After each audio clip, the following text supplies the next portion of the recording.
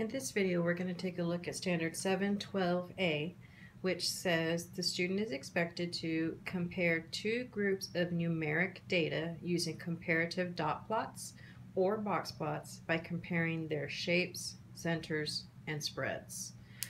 There's a lot going on in this standard, so I want to take a few moments to review some of the components of this standard.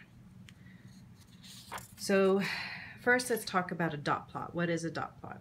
A dot plot is a graphical representation to organize small sets of data that uses dots or x's to show the frequency that each number occurs.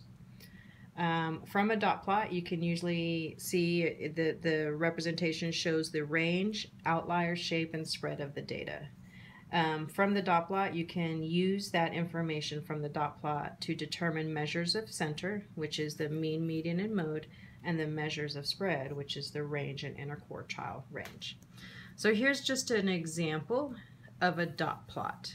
So this information, this data represented here, is represented in this dot plot. So for example, if we look on the dot plot, above the number 6, there are 3 dots. That means that that value of 6 is represented 3 times in the data. So if we look, there's a value of 6, here's a value of 6, here's a value of 6. So that means those 3 6's are represented by 3 dots above the number 6 on the number line. So that's a quick review of a dot plot. Now let's look at a box plot. A box plot is sometimes also referred to as a box and whisker plot. It is a graphical representation showing the 5-number summary of data. The shape of the box is related to the spread of the data. The data is divided into quartiles using the 5-number summary. So here's our 5-number summary. You have your minimum value of your data set. You have quartile 1, which is sometimes abbreviated as Q1. That is the median of the lower 50% of the data. You have the median of the data set. You have quartile 3 or Q3, which is the median of the upper 50% of the data.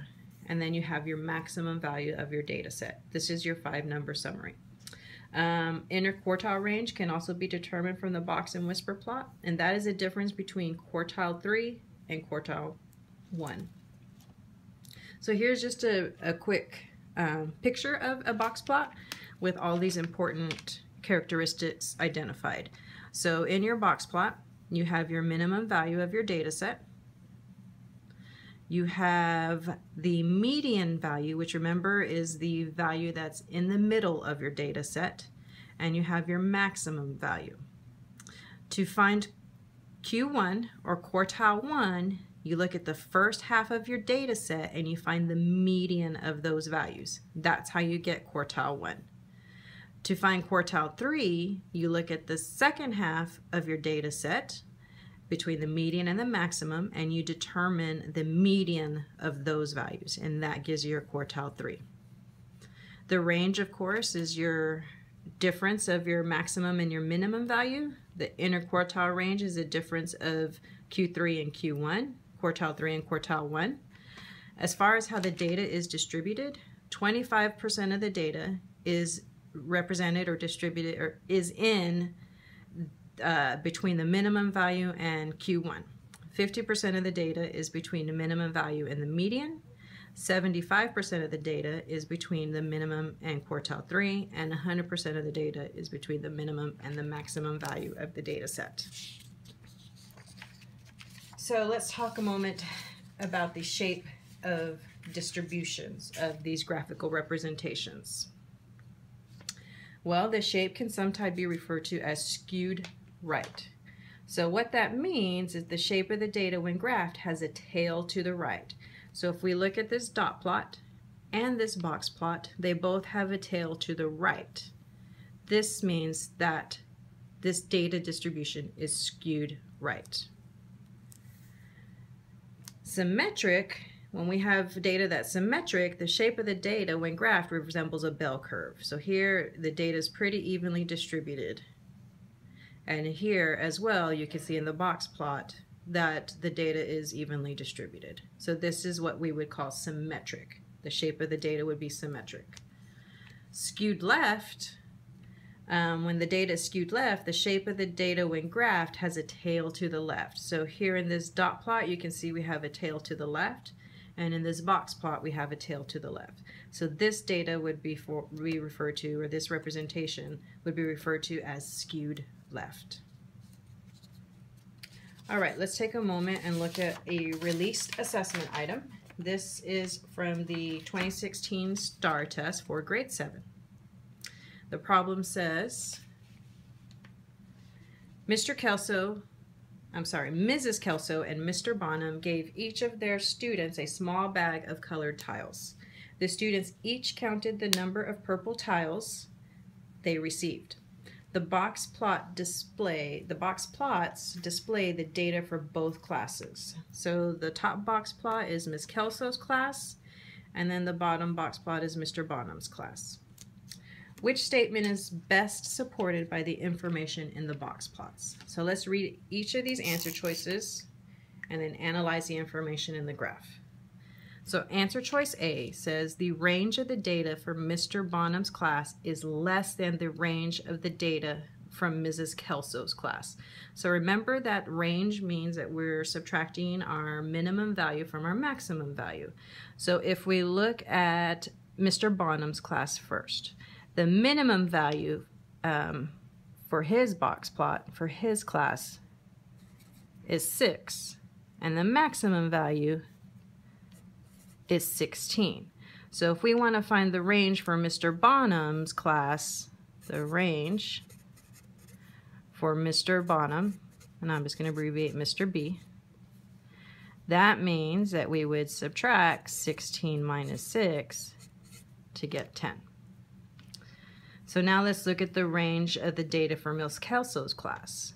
Well, the minimum value for her class data is 5, and the maximum value for her class data is 17.